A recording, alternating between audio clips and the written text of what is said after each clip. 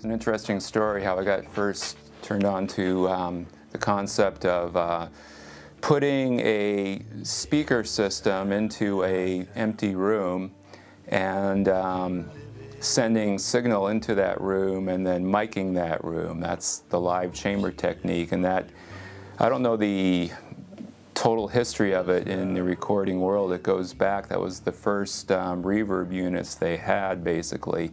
That and plate reverbs back, starting in the 50s when recording started getting more sophisticated. And they had to use whatever they could find to add ambience. And so live chambers were one way to do that. Let's talk about miking a live chamber. That's kind of critical. There's a way to use a live chamber that is most effective, and then there are ways that you're not going to get that same effect.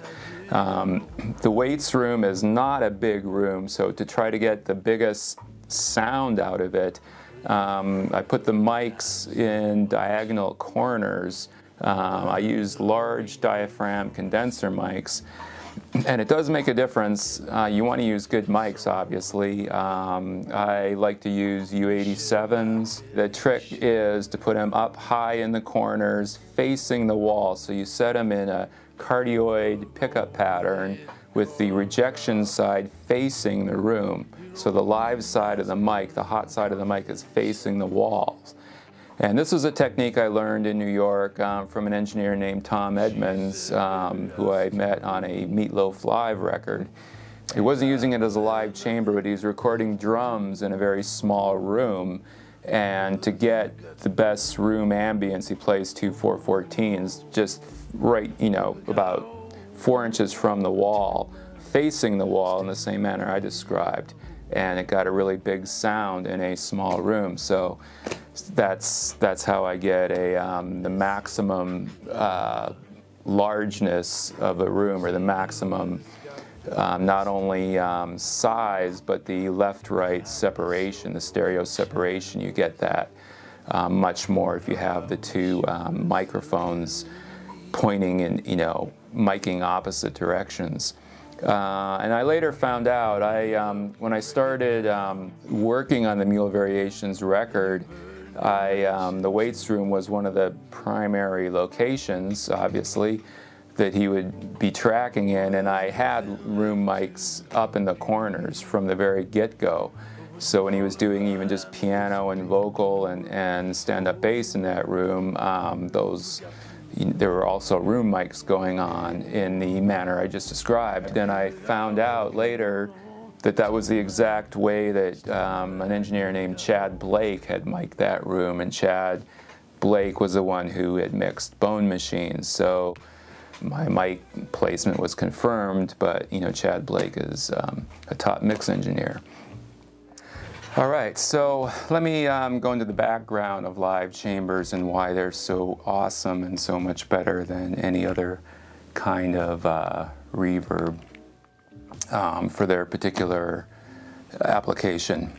My introduction to it on a personal level came at the beginning of a Iggy Pop record called Instinct, and I was the assistant engineer on the mix sessions.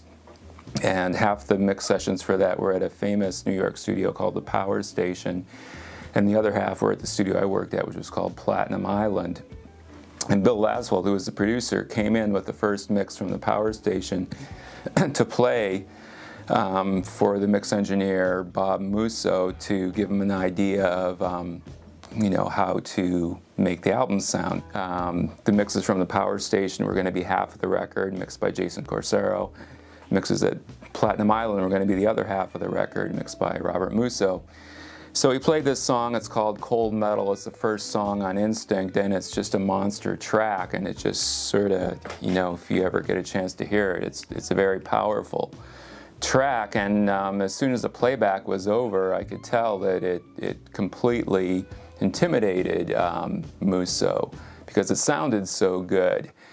And I could tell that he created some anxiety in him, and after everyone left, he started lamenting to me that, how was he going to get it that powerful sounding, and he mentioned that, well, you know, Power Station has all these live chambers that sound great, and you know, how are we going to do that here? And I said, well, we have a live chamber right there, and I pointed to the live room, and let's just mic that up and see what happens. And you know, it was a good sounding room, and it sounded great. It sounded, you know, it was the best sounding drum reverb we had.